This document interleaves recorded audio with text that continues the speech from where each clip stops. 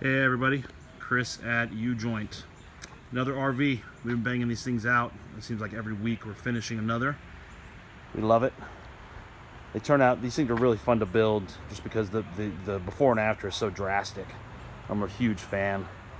This is a Sunseeker by Forest River. Came down to us from Virginia for the usual setup.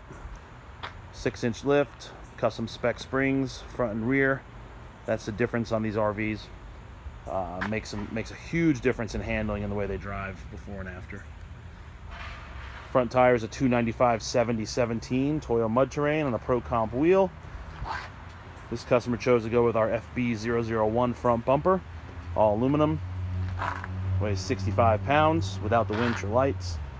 Did a worn VR12S winch, synthetic winch line, factor 55 thimble.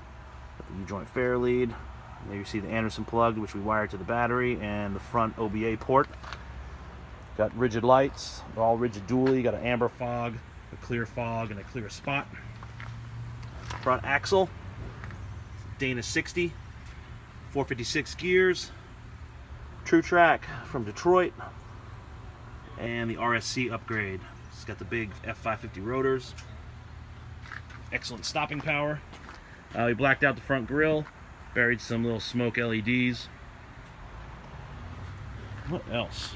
Here's the driver's side OBA port. We usually put them on the RVs. We'll put them on each side so you have easy access to the front and rear. These things see a lot of beach use and get aired down quite a bit. These are the stock rear wheels that we sandblasted and powder coated, and then installed some 255/85/16 Toyo mud terrains. Like I said, full OBA system. This is a 2017 chassis. It's a 2018 coach, so it has a 6-speed automatic. So it's got a brand new Ford T-case in it. Custom shafts front and rear. Something we've been doing on a few RVs lately is this tire carrier that we're making in-house. There are too many variables on these things with the bodies for us to offer them to sell them, so we do them only here, only custom. That's about it. Stock rear end. Another beauty, the big driver's side slide. Fox 2.0's front and rear.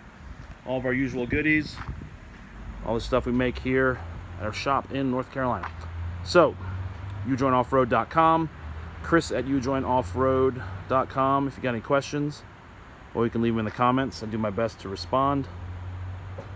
No, this is not a trail rig.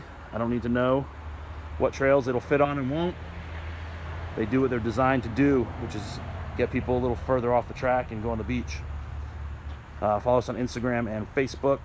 Thanks for the support. Hope everybody has a great day. See ya.